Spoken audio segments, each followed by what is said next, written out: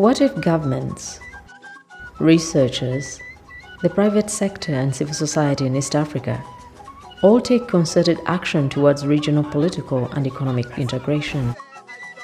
What would be the impacts of this kind of future on food security for the region's poor under pressures of climate change? What new challenges would emerge? How would organizations and individuals in the region who aim to improve food security, environments and rural livelihoods navigate these futures? The Research Program on Climate Change, Agriculture and Food Security, CCAFS, are exploring potential social, economic and political futures for East Africa and what they mean for food security, environments and livelihoods under conditions of climate change. The process involves the development of scenarios, plausible and challenging alternate future worlds, told in words, images and numbers, developed with key regional actors from governments, civil society, the private sector, academia, and the media. Each scenario explores the implication of alternate directions for key regional driving forces. Based on these directions, the scenarios have been developed into elaborate narratives by the process participants. The scenarios are given a numeric dimension by using two global agricultural trade models, impact and globiome. Translating the narratives into numbers provides feedback to the regional stakeholders by helping them understand the consistency of the logic in the scenarios and their implications. In the East Africa process, two key drivers were identified as highly relevant and highly uncertain by regional actors. One uncertainty was, will East Africa become more politically and economically integrated toward 2030, or will a more fragmented status quo be maintained? The other uncertainty was, will governments, the private sector, and civil society act proactively to improve food security, environments and livelihoods, or will they mainly react to crises? Industrious Ants is a world characterized by the slow but strong economic and political development of East Africa and proactive government actions to improve regional food security. However, there are costly battles with corruption, and security is fragile as the region has to deal with new international tensions resulting from its assertion in the global political and economic arena. The region's focus away from export-only commercial crops causes some challenges to compete on the global market, and the region's dedication to regional self-reliance proves to be challenging. In the world called Herd of Zebra, governments and non-state actors are dedicated to a push for development, but mainly through industry, services, tourism and agriculture for export. In terms of food security, environments and livelihoods, there is limited action.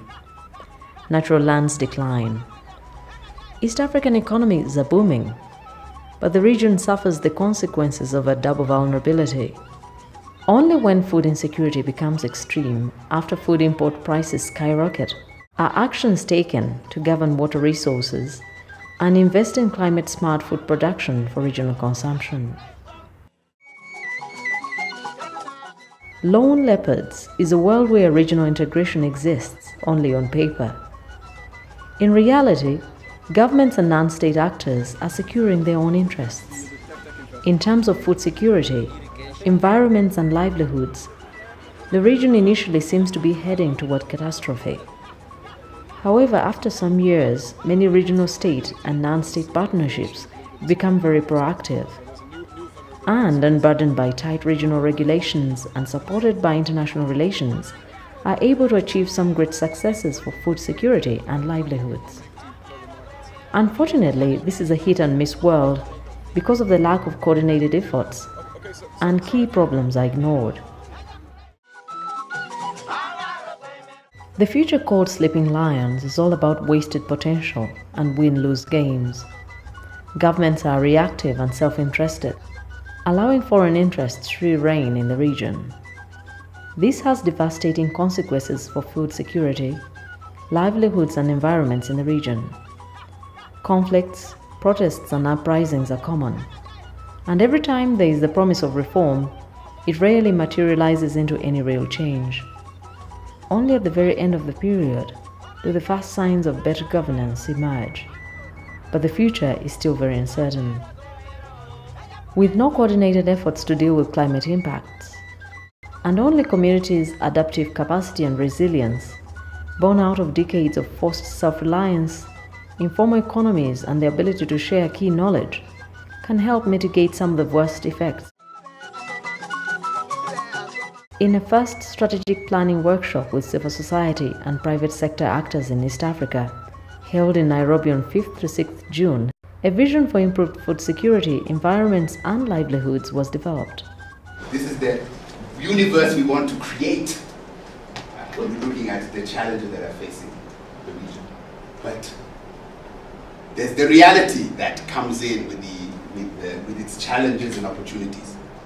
Insights that emerge from backward through the different scenarios mainly concerned relationships with state actors from the perspective of non-state actors. In scenarios where state actors were proactive and worked on regional integration and non-state partnerships and developed creative and concrete strategies for improved food security, environments, and livelihoods. In scenarios where state actors were proactive but fragmented, effective but more modest consortia were proposed. In scenarios where state actors were integrated regionally but reactive to issues of food security, environmental management, and the support of livelihoods, the non-state actors found it challenging to go against this dominant regional tendency of reactiveness. However, in a scenario where the dominant governance style was reactive and East Africa was fragmented, non-state actors decided not to wait for governments and explored creative new ways to harness the potential of civil society towards their visions. A second strategic workshop was held in Arusha, Tanzania in September 2012 for state actors, including representatives and advisors from ministries of finance, environment, tourism, trade and industry, fisheries, livestock, meteorological agencies, and the East African community. This workshop followed a similar format to the non-state actors workshop. The strategic conversations in this workshop focused on how to strengthen the capacity of governments to work together regionally, support regional institutions like the East African community, and exchange expertise and experiences. Many ideas and plans related to the need to work together with civil society, the private sector, and international non-government organizations. I really like the idea of using scenarios because in my work we find out that one of the strong things that people need in order to have adaptive capacity, not just to climate change but to so many other changes, is that we need to be able to make forward-thinking plans. And in order to do that, you must have some sort of scenarios. And it will also help you to plan flexibly, knowing that there are different possibilities. So what do I do if this possibility happens? What mechanisms can I put in place to respond to this happening rather than what I think is going to happen right now? So it's a very good thing for helping people to have adaptive capacity. What I've taken with me and I want it to be implemented when I go back home is for our government, is for specifically our ministry that is responsible for financing, to put more funding on these sectors as they are crucial to our future climate and food security.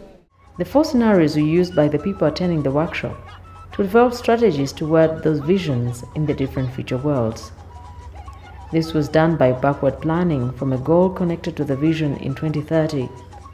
For instance, improved resilience to climate variability for smallholders, and considering what needs to have happened in 2025 to reach that goal.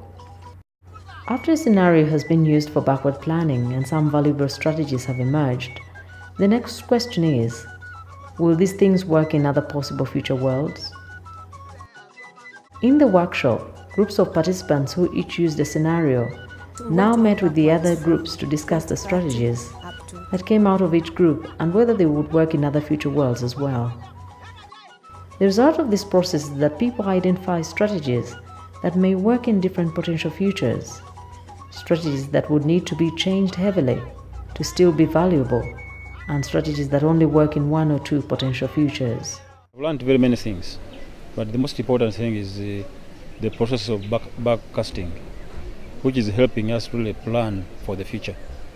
Because you first get your vision, you know where you want to go, and then the backcasting process is helping you to get the strategies and all the issues that you have to address in order to achieve your vision, which I think is very good for planning. We came out with strategies which can reverse the negative impacts to the community. We came out with a methodology or a skill known as backcasting, where you target the most vulnerable areas and they can become entry points, at least to improve on food security of particular communities. And then you do the upscaling within a particular area. In government, I've always been used to planning from the known to the unknown. But this new techniques assist us with skills to plan from the unknown. Really what we fear might happen, and therefore work towards avoiding pitfalls. So I think it is a good technique that we should go and implement. Having multiple policy or management options to respond to these changes is crucial to adapting to future change, whether it is climate change, social, economic or political change, of all these changes linked to each other. Individuals and organizations using scenarios in such a backward planning process can benefit from newly developed insights into the feasibilities of strategies and how to move forward in the short term to achieve impact in the longer term. Backward planning with scenarios also allows them to provide options to other organizations and governments for collaboration and action on their part. Strategic planning, collaboration and action are required from actors across food systems to ensure increased food security and improved livelihoods while managing our environmental resources wisely. When I look at a possibility of focusing 20, 30, 40 years ahead, we're beginning a journey to prepare ourselves much better than if we did a 2-year rolling plan. It's providing space not only for one approach, but for scenarios, a basket of many things you can choose from. It's probably the most important and most powerful approach for planning at these times when climate change is actually here. It's no longer an imaginary situation, it's a reality.